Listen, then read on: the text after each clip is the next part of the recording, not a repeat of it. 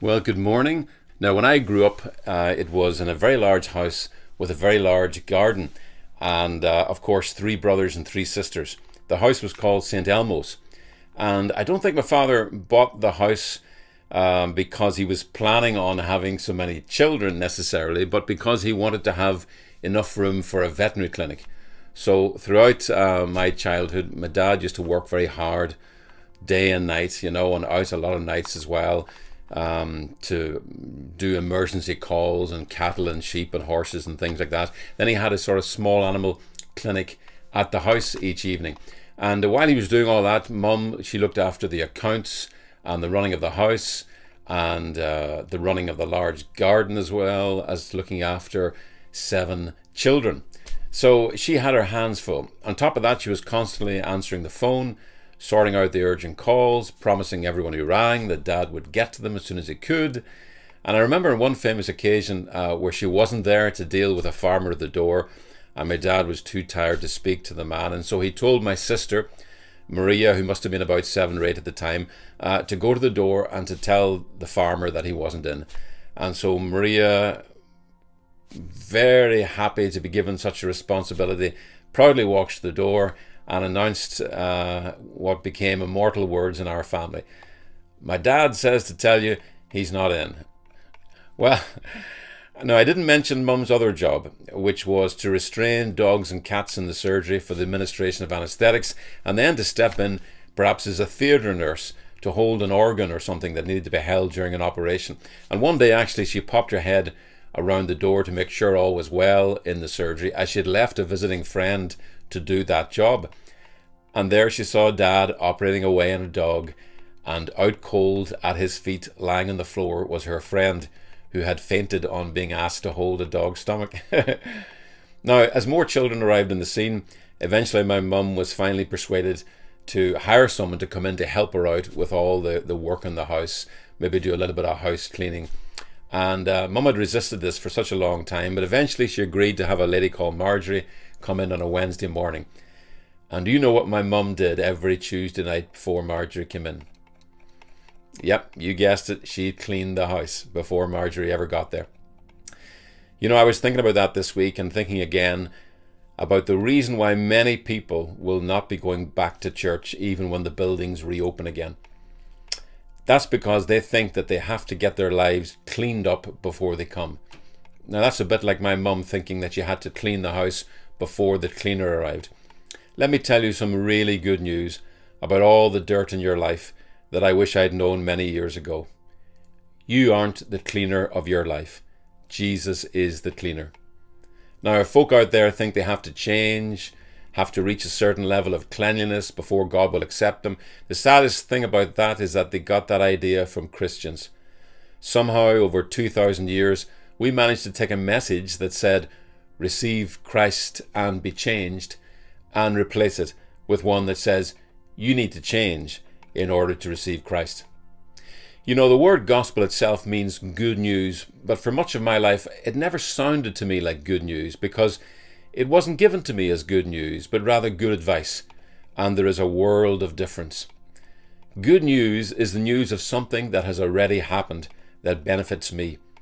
Good advice can only be about something that hasn't happened yet, but might happen if I follow the advice. Can you see then that good news leaves your attention on what was done for you, but good advice leaves your attention on yourself, your ability to follow the advice. Advice, therefore, leaves your hope on yourself. Do you know that when your hope is on yourself, your ability, your performance, then you have just made yourself your own Saviour, your own God, and that is the most exhausting, frustrating, burdensome, and ultimately the saddest life there is. Now, according to the Bible, that is exactly where mankind took a wrong turn. Now, you know the story well. There can't be anyone who hasn't heard it. A long time ago, the devil, whom Jesus called the father of lies, said to Eve in the garden, you can be like God yourself. Here is all you have to do. Eat the fruit of this tree, the knowledge of good and evil. Now, can you hear what that is? That is advice. And in believing that advice to be true, Eve and then Adam looked to themselves and so put their hope not in God, but in what they could do to become like God. We could say they ate of the self-effort tree, and in swallowing that lie that they could be like God by themselves, they turned away from God as the source of their lives, and they looked to themselves as the source of life. And that turning inward, that looking to ourselves for life, is what all of us have been doing ever since, looking to make a life for ourselves. Now, we could call that a self-life, because it is a life that revolves around ourselves. Now, from the outside, it has a certain glamour and attractiveness about it. After all, you get to be in charge and you get to call all the shots. And the world idolizes this type of life and continually lifts up before us for our adulation men and women who appear to have made great lives for themselves, the rich and famous, self-made men and women. Their lives appear so great from the outside that we naturally think, now that's really living. I just need to do what they did, and I too can have a life like that. Unfortunately, there are a couple of fundamental problems with the self-life. The self-life can only ever produce a selfish life, because all my decisions are based on what will benefit my life. But what do you get if you put millions of people living together who are all looking to benefit their own lives? You get a selfish world, where for every one who appears to have made it to a great life, there are many, many others who lost out on the race to the top of the heap. Now, there's another problem with the self-life. Because we were not made for ourselves, not made for a self-life, but rather were made to know life as God knows life, then no matter how successful people appear to be, they can never reach a place of being satisfied, of feeling that they really have life, or even know what life is. I remember my father once telling me the story of some reporters who were interviewing the richest man of the world at that time, which was a man called John Rockefeller. He was a billionaire. And one of the reporters asked him, "How much money will be enough, Mr. Rockefeller?" And he thought for a moment, and then he replied, "Just a little more." You see, with the self-life, you'll never find peace, because your life will be driven to always need just a little more. And as you are the source of your life, that hunger just pushes you further into self-effort, further into the selfish life. Trying to find life through what you do is like trying to put out a fire by throwing petrol on it. You know, when you regard yourself as your source of life, in effect your own God, then it will always seem to you that if you could only just discover the right thing to do and manage to do it, then you would have life. Can you see what that is? That's you and I still eating of the wrong tree, still believing the lie that if only we had more knowledge about the right thing to do and the wrong thing to do, then we could do all the right things we need to do in order to really live life to the full, really know life as God knows life. But have you noticed yet? Eating of that tree has never caused you to grow on the inside. All your best efforts to do more or do better never caused you to grow in love or joy or peace or patience or even self-control. They never caused you to grow in the life of God. You may have been eating from that tree for so many years, what we could call the self-effort tree, that right now you're probably expecting me to give you some advice on what you need to do in order to sort your life out. I'm not going to give you one piece of advice. I'm not going to throw any more petrol on a fire that has consumed you for years but never brought any real light or warmth into your heart.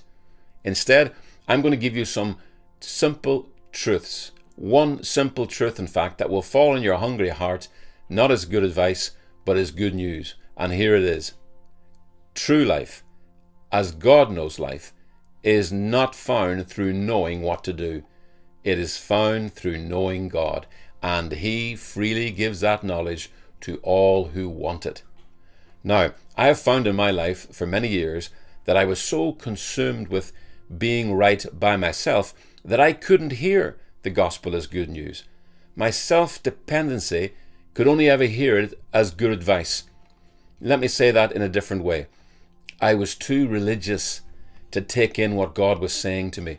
My hope was so much in myself and my behavior that it was only when all hope in myself was exhausted that I began to look higher than myself for life. You know, the Lord's so gracious and so patient with us. He never forces us to come to him, even though he may watch us making a mess of our lives for years. He knows that what we really need is not advice. We don't need to know more advice. We need to know him.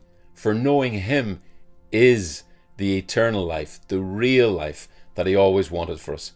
In fact, you can read Jesus saying just that in John 17 verse 3. He said this to the Father, "This is eternal life, that they may know you, the only true God, and Jesus Christ, whom you have sent." Can you hear that God's definition of life isn't about what you do, but about who you know? You know, one of the most amazing things about the Bible is that it proves itself to be true, because you can open it and read your own story there. You know, when I read Jesus' account of the prodigal son, I find myself always recognizing myself in that story. And I find that the words of Jesus speak directly into my life and set me free from the curse of the self-effortry. Now again, there can't be many people who haven't heard this story. It's known as the prodigal son, and you can read it in Luke chapter 15, and there you can read your story and my story. You see, Jesus tells the story of a father who had two sons, and both sons were hungering to be someone, to find the good life, and both thought that the answer to their hungry hearts could be found through what they could achieve in life. In other words, they could find life themselves. Now, if you remember the story, the younger son leaves home after demanding that his father give him the inheritance that should only have been his after his father died. So in effect, he was saying to the father, "I want to live as if you're dead. I want to make a life for myself." He then proceeds to do all the things with that money that he thinks will bring him the good life he craves. You know, he spends money on the high life, but when his money runs out, so does his friends, and he's finally left empty and all alone. Now, you could say that from a Christian perspective, he does all the wrong things, but you know, the big shock of the story for me is that the other son, the good boy, you could say, the one who sought to find the good life by staying at home, working hard, doing all the right things, he also ends up empty, alone, and very angry. You see, the point is, whether you do all the right things or all the wrong things, you can still end up empty and alone, because despite what this world has told you all your life, doing all the right things is not the way into the right life, God's life for you. And believing that it is has left so many people very religious all their lives, and yet they've ended up bitter and alone, because their faith was actually in what they were doing for God, rather than in what he had done for them. They had been living on good advice, not good news. Now, we could say one is earthly food and one is heavenly food. Earthly food can never satisfy. I mean, within a day, you're hungry again. The last thing you need today is more earthly food, more good advice. You need good news, heavenly food. Jesus said it this way, "Man cannot live on bread alone, but on every word that keeps proceeding from the mouth of the Father." Isn't that beautiful? You see, to hear God speak to you as your Father is not to hear of who you could be one day if you do this or that. It is to hear who you are today, because Christ did what you or I could never do: save you from yourself. Now, maybe you're like the younger son, the prodigal, who years ago, in effect, you said to God, "I'm going to live as if you're dead. I'm going to make a life for myself." Or maybe like me, you were like the elder son, who just kept trying to do the right things and avoid the wrong things, but ended up really empty, frustrated, and not a little angry at God, because no matter how hard we try to do the right things, it never seems to be enough to earn us his life. But what if the truth was that God was never looking for you or I to save ourselves by doing all the right things? What if he knew that all we ever needed was to simply receive the life that he had always freely gave us, the life of a perfectly loved son? You see, if you read that story in Luke 15, you'll see that by the time the younger son arrived home in rags and smelling of the pigs he'd been looking after, he was still trying to save himself by what he could do. He pleaded with his father, "Let me work for you as a servant and pay you back what I owe you." But the father could not allow him to go there, for that would have been to send him back to the self-effort tree, wouldn't it? Instead, the father didn't even answer him. He just started to dress him once again, as only a son, not a servant, should be dressed. And I really feel that's what the gospel does. The gospel of God's grace dresses you as a son, not as a slave. You know, the father, he gave that son the best robe in the house, his own ring, and he put shoes on his feet, because in those days, only servants went barefoot. So can you see what the father was seeing as he looked at his son? He was seeing his son as someone whose greatest need wasn't to know what to do, but to know who he was. The son of a father who loved him so much that all the father had was already his. Now here is the only truth that can set you free from yourself and a life of self-effort. All that you will ever need for life and godliness was already given to you in the gift of Christ's life. Now let me say that in the words of the Apostle Peter. His divine power has given us everything we need for a godly life through our knowledge of him who called us by his own glory and goodness. That's 2 Peter 1 verse 3.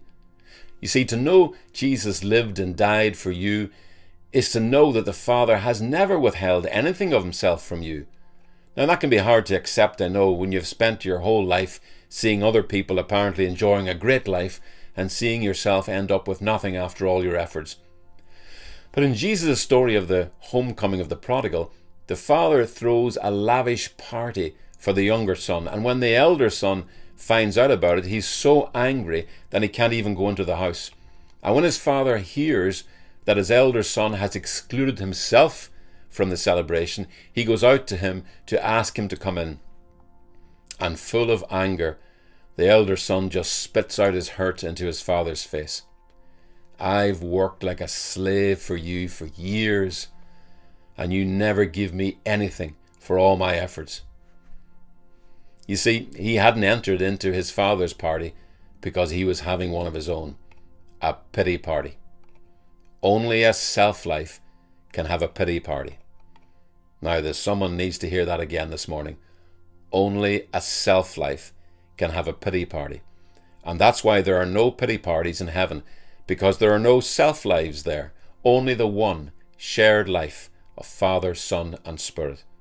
You see, believing that lie, that our Father in heaven has always withheld his life from us, only ever birthed in us a selfish life.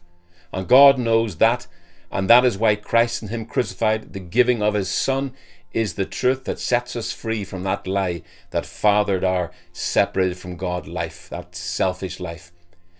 If you look carefully again at that story of the prodigal son, you will see Jesus describing the father giving his property to both sons right at the beginning of the story, not at the end of the story. Now you might say, what's that got to do with me? When did God the Father ever give anything of his to me? When? Well, again, if you've been waiting for years thinking that one day at the end of your life, at the end of the story, he will finally give you something, you may want to take a second look at the gospel. The Bible says that God was actually in Christ, reconciling the world to himself. In other words, when we see the outstretched arms of Jesus on the cross, those are the arms of our Heavenly Father, embracing us in all our sin. And just as the father of the prodigal son didn't stand back from the stench and the filth of the separated life of his son, but ran to him with arms open wide and buried his son in himself, wrapping his life around his son, so too Christ and him crucified was the Father's outstretching his arms around you and I and burying us in himself. The lie that God is the one who stands back from you, withholding his life from you until you get your life cleaned up, that lie birthed in you a separated from God life, which is nothing but suffering and death. But to see the truth by the power of the Spirit, to see Christ and him crucified, as the Father withholding no good thing from you, not even his own life. That truth, by the power of God's Holy Spirit, births in you and fathers in you the life that God always had for you, the shared life of a Father who doesn't know any other sort of life or love, but that which shares all he has with you. For he who did not spare his own Son, but delivered him over for us all, how will he not also with him freely give us all things? That's Romans 8, verse 32. When in your mind, your thinking, your theology, you shackle God's love for you to your performance, what you have done is shackle yourself, chain yourself to your own record. You know, the father had to go out to the elder brother because that son couldn't leave the fields to come in. He couldn't leave the fields because he couldn't disconnect himself from his life's work, his record. He defined his own worth by what he had done. He was saying, in effect, to his father, I want you to judge us on the basis of what we have done. My younger brother doesn't deserve to be blessed by you, but I do. Just look at how much I have done for you down the years. Can you hear how he is defining his life and its worth by what he has done? And that's the cry of all who eat from the self-effort tree. It's a cry to be judged on their works. For when you're a self-made man, your works are your life. Now, how about you? Do you believe your works to be your life before God? Do you feel that, given all you've sacrificed for him and all your best efforts to do the right things in life, that you deserve his blessing? I mean, would it disturb you to find him sharing his life, his love, his blessing with people who never did one thing in their lives to deserve the name Christian? If you can't join in God's joy over them, if you can't come out of your pity party, take it from me, it's because you haven't yet disconnected yourself, your life, from your record. Here's the gospel. Christ disconnected you from your record 2,000 years ago at the cross in order that you could enter into the joy of your Father over you, a joy that never saw you as what you did and never called you after your works, but according to his grace and purpose given to you in Christ before the foundation of the world. That's 2 Timothy 1, 9 and 10. Far from not being generous toward you, your Father in heaven never wanted to give to you on the basis of your works, because that would have shackled his giving, limited his giving to your performance, your self-life. And he always had a much more generous plan, one that would allow him to give to you as much as he wanted to, even all that he has. And that plan was this: he would give to you not on the basis of your small self-centered life, a life called what you did for him, but on the basis of the greatest, holiest life in all creation, a life called what he did for you, Christ. Now, ask yourself, on the basis of which life would you like to be judged, to be defined? Your life for him, or Christ, his life for you? Which tree do you want to eat from? The self-effort tree or the tree of life? You see, to continue eating from the first, you must remain living a separated from God life, a self-life, a religious life, which revolves around you and your work for him and all your efforts to clean up your life in order one day to be holy enough to deserve your Father throwing a party for you. To live that life is to live a life fathered by a lie. But to eat from the tree of life, you must allow the Holy Spirit to open your eyes today to see that even if you spent 1,000 lifetimes religiously trying to clean up your self-life, that selfish life can never be holy in God's sight, because to him, that is not life. Knowing him is life, and to know him and Jesus Christ whom he has sent is to know that he is not the Father who ever withheld himself from you, and that truth, the truth of his love pouring into your heart by his Spirit, that truth allows you to live a life fathered by the Spirit of truth, the life of a perfectly loved Son. Far from not celebrating you, God's party over you started a long time ago. He's not the one preventing you from entering into his joy. It's the fact that you have shackled yourself, chained yourself to your do-it-yourself, save-yourself life that is estranging you from the joy of the Father. You and I are the ones who distance ourselves from him every time we turn away from Christ and him crucified as the truth about how much he loves us, and instead point to our lives, our behaviour, and insist on believing that the things we have done should be the measure of his love for us. You know, the elder brother estranged himself. You could say he socially distanced himself from the house of the Father, from knowing his Father and his Father's love and joy, his Father's celebration over him. And right now on the earth, social distancing has separated families and communities in order that they don't catch something that might kill them. But you know, in the realm of the Spirit, child of God, when you socially distance yourself from the mind of God by insisting on shackling yourself to your life's work, your record, you miss catching something that is going to strengthen you, not kill you. The joy of the Father over you. For the joy of the Lord is your strength. It's your very life.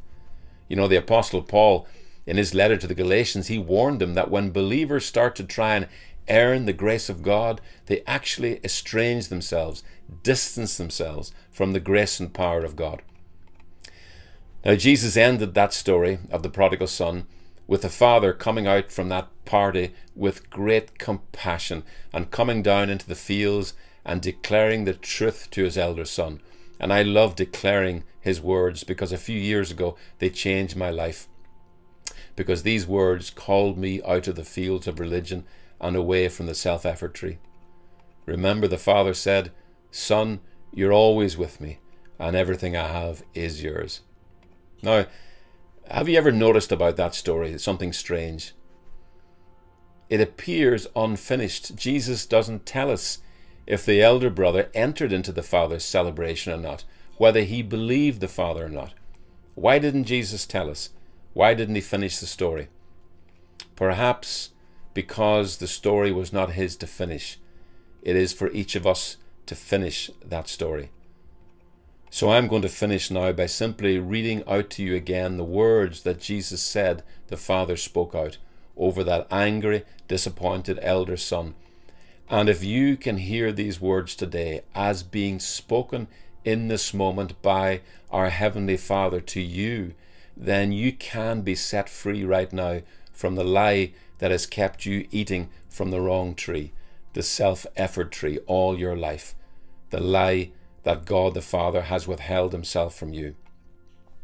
Whoever you are this morning, if you can receive these words as the Father's personal invitation to you, then the Holy Spirit is gifting you right now the grace to be disconnected from your self-life, the grace to leave your pity party and enter into the joy of your Heavenly Father, who lives in the truth that he has shared all he has with you in the gift of Christ.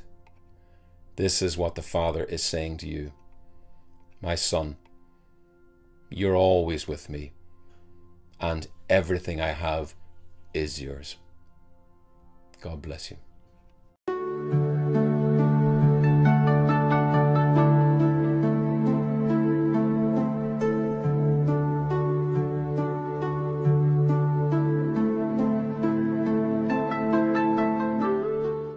Well, thanks for watching today, and if you really felt something spoke to you today or touched you, feel free to get in touch, and you can do that by just searching River City Church Ireland on Facebook or on YouTube.